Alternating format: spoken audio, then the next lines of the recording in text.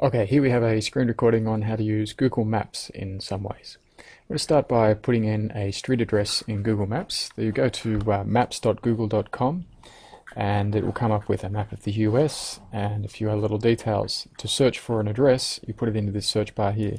I'm going to put 4th Street, Dunedin, New Zealand. And click Search Maps. Here it has loaded up the location with the pop-up speech bubble pointing to the location, 4th Street, and I know that this is Dunedin. Right, the next step is to view this map in satellite or hybrid view. Over the right-hand side of the map there is satellite view. We'll click that, and there we're looking at the address with a satellite image.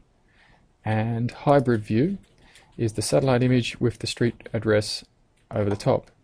Over the left hand side of the map we've got the controls that zoom into the map or zoom out of the map. Let's zoom right in. It's the fun thing.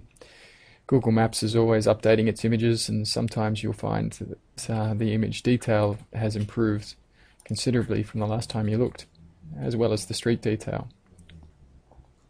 So I'm zooming right in. I think this might be the last level, and no, there's no image available at that level, but the one before did.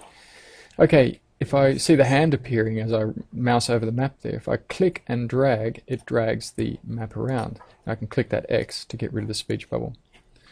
Okay, and you might know that this is Otago Polytechnic, the campus. Right, now let's say that that's the view I would like to display, and I click Hybrid again. And it looks like I've lost hybrid view at that level of zoom, so I'll come out again and now it's come back to me. Okay, so I've got the streets listed here. Now just up here is a link to this page. If I was to right click that and copy link location, it might say something different in the right click if you're using a different browser, but essentially it's the same thing. You right click that link location and copy it and go and paste that in an email or in a word processing document or whatever place you want to do it. And if people click that link, they will come to this map and exactly the same view, hybrid and the same level of zoom. Okay, there's another feature that's worth looking at, and that's Get Directions. That's up here underneath the search. If I click Get Directions, and then now it will ask me from which address to the one I've previously put in. So let's go from, say, Somerville Street. Well, that one there will do. Somerville Street in Dunedin, or Shale Hill is an area of Dunedin. Actually, I didn't know Shale Hill was a location, but we'll go with that.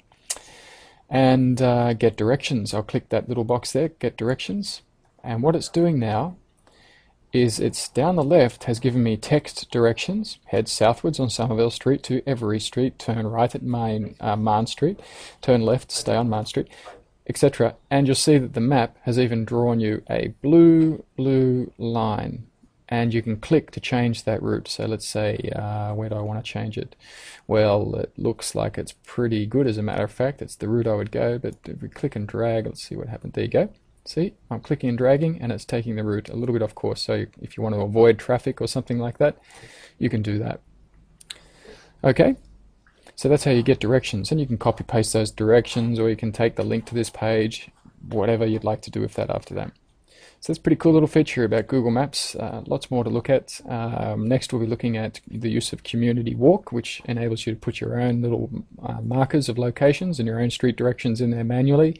And then we'll look at another service called Wikimapia, which enables you to draw a box over a location and add a lot of information about that location.